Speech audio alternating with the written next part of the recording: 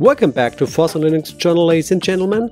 The transition from Windows 10 to Linux is gaining traction as users around the world look for alternatives to Microsoft's operating system. This trend is driven by a number of motivations, including the stricter requirements of Windows 11, the display of adverts in Windows 10, and concerns about the increasing integration of cloud service and associated data storage. In view of these circumstances, more and more people are looking around for alternatives and are coming across Linux. If this sounds like you, this video is for you. So let's get it started.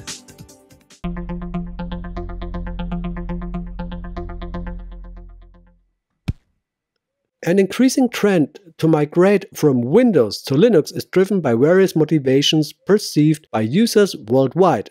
Some may feel constrained by the requirements of Windows 11, be it hardware limitations or new license requirements.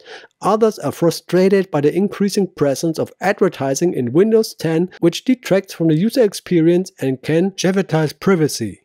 Additionally, some users feel forced into cloud nodes by the growing integration of cloud services and associated data storage in Microsoft's ecosystem, raising privacy concerns and questioning control over their own data. Given these challenges and the appeal of Linux due to its cost-free nature, customizability, security, and independence from big tech companies, more and more users are deciding to take the plunge and switch from Windows 10 to Linux. Sounds good to you? If you're interested in Linux content, please subscribe to the channel, give the video a thumbs up if you like it, and activate the bell to be up to date in the future. Let's take a look at the advantages that switching can bring you. Cost savings. Linux is generally free and open source. Unlike Windows, which requires license fees, you can download and use Linux distributions for free. Of course, the Linux distro projects and therefore the volunteer developers are happy if you drop €5 and by that honor their work. But you don't have to do that. I do that. I see it familiar way when I go out to eat. I usually give a tip. Customizability. Linux offers a high degree of customizability and flexibility. There are a variety of Linux distributions, distros for short, that are optimized for different use cases. You can customize and configure your distribution according to your own preferences. There are distros that can be highly customized, while there are also beginner-friendly distros that pick up newcomers directly with familiar desktop concepts. These can even look similar to Windows or Mac OS. Security. Linux is considered to be the more secure operating system compared to Windows, but honestly I don't agree with this across the board.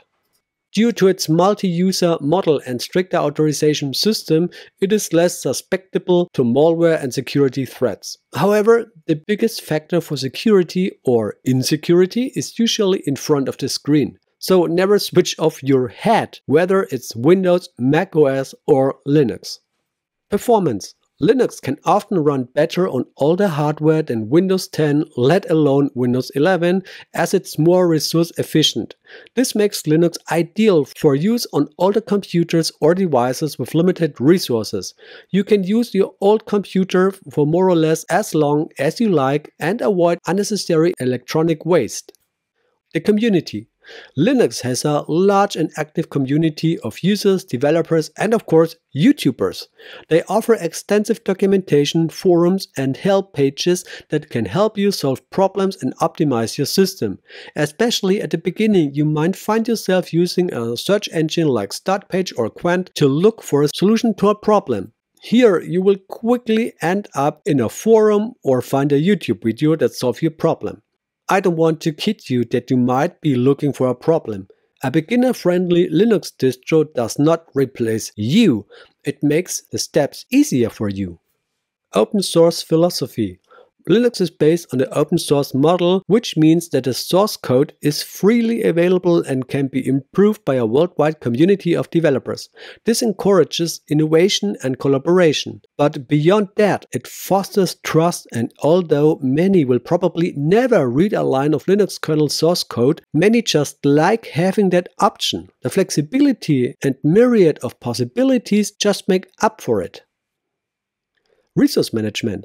Linux offers advanced resource management tools that allow users to utilize memory and processor power more efficiently. Sounds great, right? But in practical terms, this point corresponds with the point just mentioned that resource management often means that older computers can still be used. And now, ladies and gentlemen, maybe the deal changer comes for you. No forced updates. Unlike Windows, let's say 10, which carries out regular forced updates, Linux gives you full control over update management. You can choose when and how you want to install updates. Of course, you can't delay security updates for a month or years, but you can choose when you want to install updates in general. You are not forced to switch to a newer version. Of course, sooner or later you will have to do this, e.g. when a support for a version ends. But you're definitely not forced to do it when, for instance, a vendor wants you to do it. Every coin has two sides, right? And as a serious YouTuber, I don't present you just the nice sounding advantages.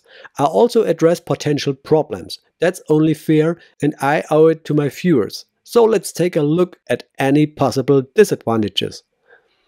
Application support. Although Linux has seen improved application support in recent years, there are still some applications and software that are only available for Windows. This could be a problem if you are depending on certain software. I'm thinking here about tools such as Adobe Creative Suite or the client software of Microsoft Office 365 or SAP GUI. But there are also games that are only available for Windows and not for Linux. So here you should first check what works and what alternatives there may be. Some say for Adobe Photoshop you can use GIMP. Others say for Office 365 you can use LibreOffice or FreeOffice. Others say for SAP GUI you can also use the Web GUI. So there are some alternatives around, but you have to check it in advance. Hardware. Whilst Linux offers broad hardware support, it is possible that not all drivers are available for your specific hardware. This can lead to problems with hardware compatibility. In this case, we can refer to more exotic hardware, or if there were once very well optimized proprietary drivers for a hardware that may not be supported by the Linux kernel to the same extent. Admittedly, I can think about practical examples here, but it can't be completely ruled out if you are perhaps still using an older handheld scanner or similar. Learning curve. Switching from Windows to Linux requires a certain learning curve, especially if you have only ever worked with Windows. There is no way around. Even if some distros even look similar to Windows, not everything that says Windows is Windows. The operation and management of Linux sometimes differ considerably from Windows, which can take time and patience. But don't worry, with a little willingness to learn and a willingness to face smaller challenges, this will quickly become second nature. Documentation.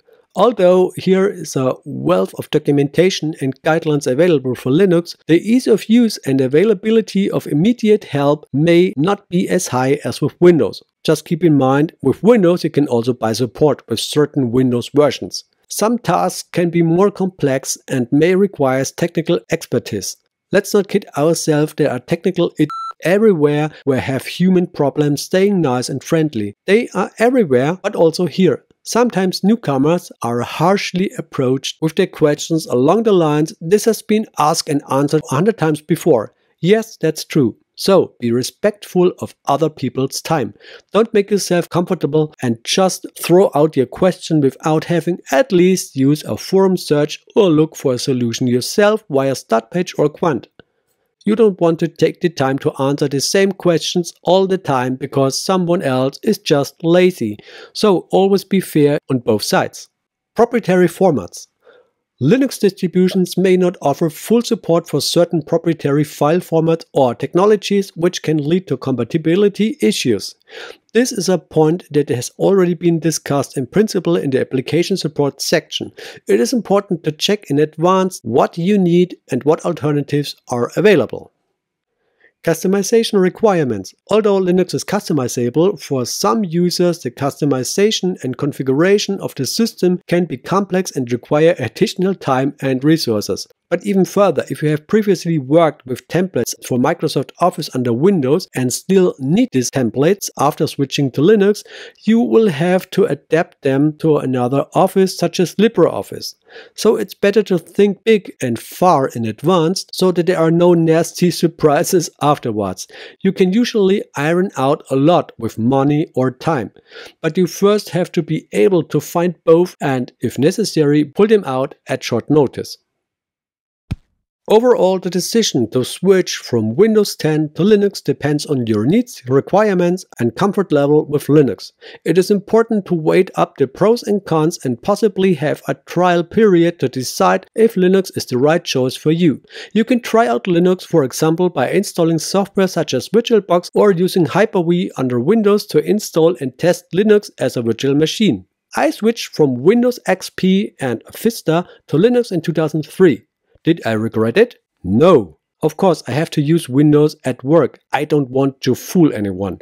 I have no influence over this decision. It's a case of eat or die. But my private life and for my personal business, I don't rely on Windows. Linux rocks and has done so for over 20 years. That should speak for itself. Let me know in the comments what's on your mind.